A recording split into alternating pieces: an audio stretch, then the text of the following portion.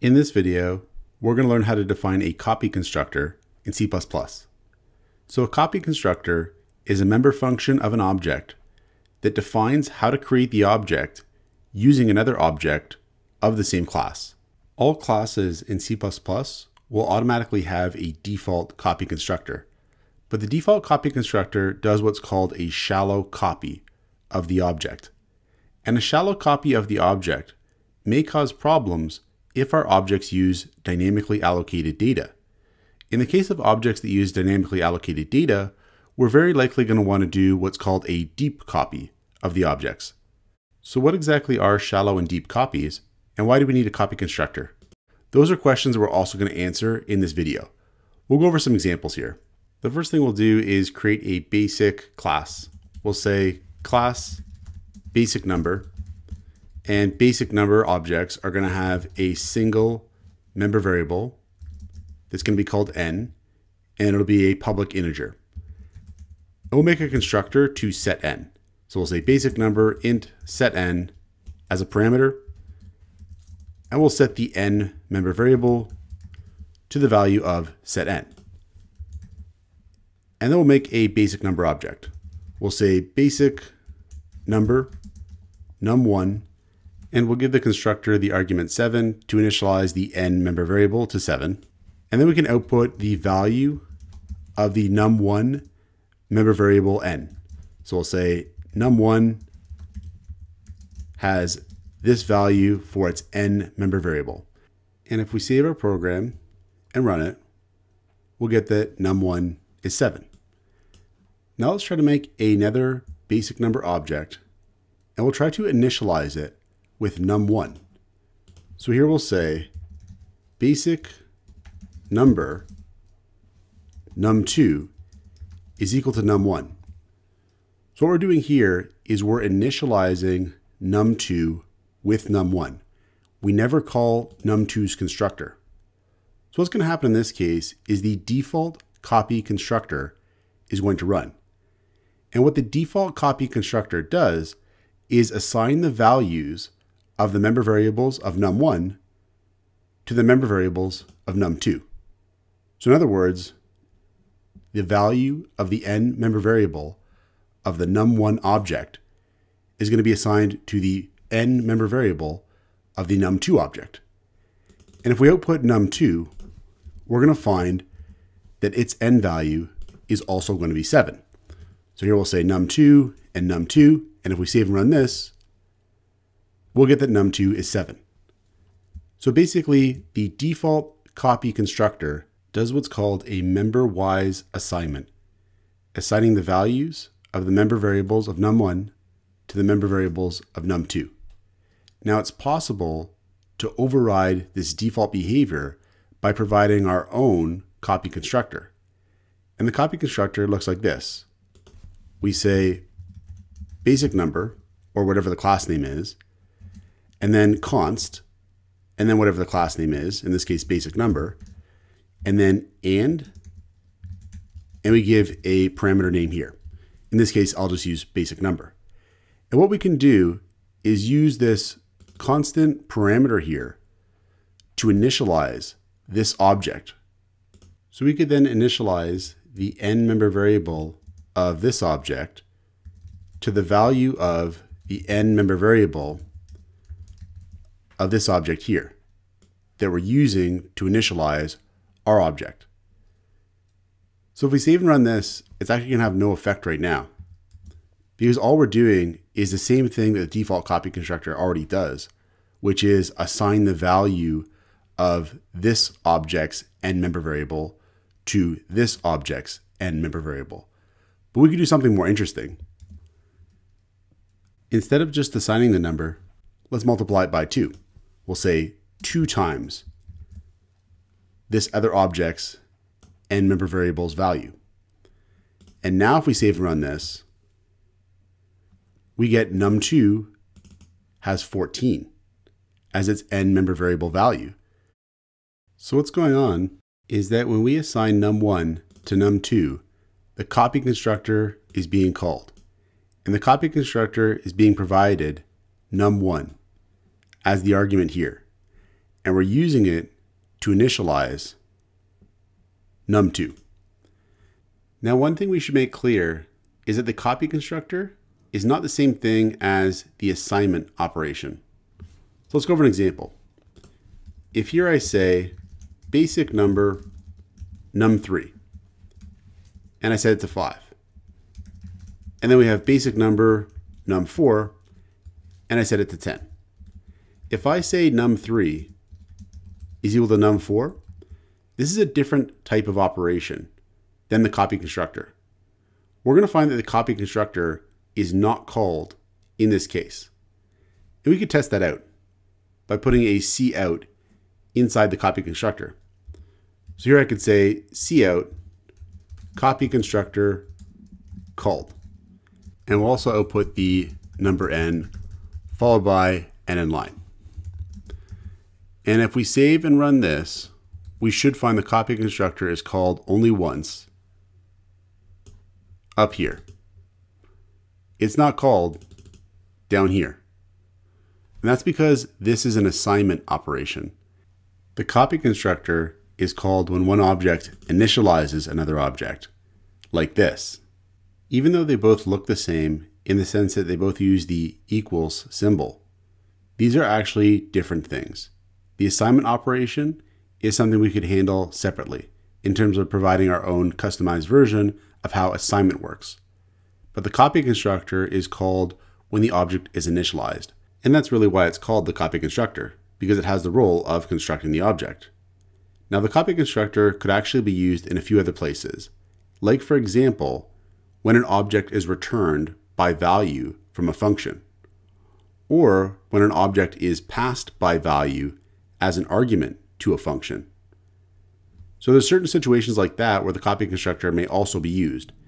Now, it's not actually standardized in C++ though that it has to be the case. There's some situations where it may not be used in those cases. So a typical use case for a copy constructor is when a deep copy of the object is required. And that's going to be when our object has dynamically allocated member variables, in the sense that we have member variables that point to data on the heap. So let's go over an example of that. The first thing we'll do is create a new class. So we'll say class number, and number objects are going to have a single public member variable. And this time it's going to be a pointer to an integer. And the constructor for the number object is going to dynamically allocate the space for that integer using malloc. So we'll say n is equal to int star malloc size of int. So malloc is going to allocate space for a single integer. It's going to return a pointer to that integer. And n is going to store that memory address. We're then going to set the value at that memory address to set n by using the dereference operator.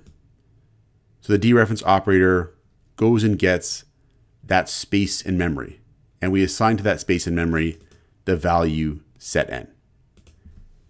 We'll also make a destructor, and the destructor is going to have to free the dynamically allocated memory so that we don't have a memory leak. So here we'll say squiggly bracket number and then free n to free that dynamically allocated space. And then we'll also make a get function to return the value that n is pointing to. So we'll say int get,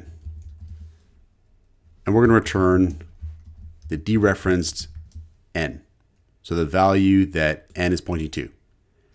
Now we'll create some number objects, and we'll see how the default copy constructor works with these. So here we'll say number num_a 8. And then we'll use the get member function to output the value that num_a stores. So we'll say num_a.get followed by an end line, and we'll save and run our program, and we get that num_a is 8. So how is the copy constructor going to work in this case? Let's try to create another object and we'll initialize it using num_a. So we'll say number num_b is equal to num_a. And when we do this, it's going to use the default copy constructor to have num_b initialized using num_a. Let's output num_b to see what we get here. And I'm actually going to throw in one more thing here temporarily. I'm going to say exit 0.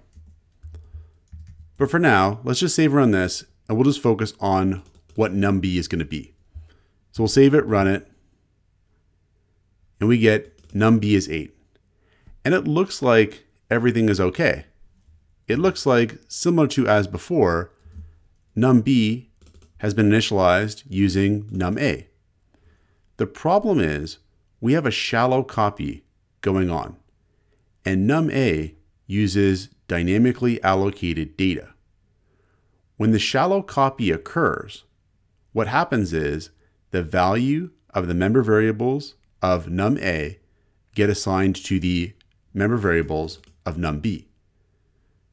So in the case of this pointer n, the memory address stored by n gets assigned to the n member variable of num_b.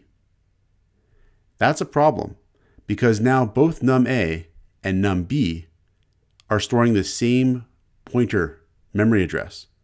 In other words, they're both pointing to the same value on the heap, the same integer on the heap. Space for that integer was allocated once when num_a was created. Num_b has its member variable n set to that same memory address. That's why if we save and run it, we get num_b is 8, because the pointer member variable n that both num_a and num_b have are both storing the same memory address for that same 8 value on the heap. Now we're going to notice this is a problem when we try to do something like this. If I say here star num_a dot n is equal to 20. So here what I'm doing is I'm dereferencing the member variable n of the num_a object, which allows me to access that value in memory. And I'm setting it equal to 20. Now after I do this, if I output num_b and num_a again, we're going to find that both values have been changed to 20. And the reason why that is the case is because they both store the same memory address in n. And when I dereference the num_a object's n member variable, and I go and change the value stored at that memory address to 20, then that's also going to affect num_b, because num_b is pointing to that same value in memory. The other problem we've got is if the main function does a return 0 to terminate our program, we're actually going to have an error. That's why I put in this exit here, to exit in a different way earlier. If I take out this exit and I save and run the program, we're going to have a pretty concerning error here. Our program crashes. And what's going on is that if the main function terminates the program by running the return 0 statement, the destructor for num_a and the destructor for num_b are both going to be called. Now the destructor for num_a is going to run, and it's going to free the dynamically allocated memory. But then the destructor for num_b is going to run, and it's going to try to free the same dynamically allocated memory that's already been freed. And that's why we get this failure here. So what we're going to want to do is something smarter than this. We're going to want to do a deep copy of the object instead of a shallow copy of the object when the copy constructor runs. So let's create the deep copy version now. Up here, we'll have number, const, number, and then we'll call it other number. And what we're going to do is dynamically allocate space for the number that this number object is going to refer to. So now we're going to have two dynamically allocated spaces in memory, one for each object. And then we're going to copy the value that the other object is storing in its dynamically allocated memory into this object's dynamically allocated memory. So we'll say here, n is equal to int star malloc size of int. And we'll dynamically allocate space for the integer. Then we'll dereference n, and we'll set it to star other number dot n. So what we're doing here is dereferencing the other number object's n member variable. And we're going to go get the value stored at that memory address that n stores. And we're going to take that value and we're going to store it into the memory address that this object's member variable n stores. So we'll try this. We'll save this, run it. And we now get num A is 20 and num B is still 8. And that's because we're now doing a deep copy of the object by implementing our own copy constructor that duplicates not just the things on the stack, but also the things on the heap by dynamically allocating additional space for those things and transferring the values over. So this is how we can create and use the copy constructor in C++. Check out portfoliocourses.com, where we'll help you build a portfolio that will impress employers.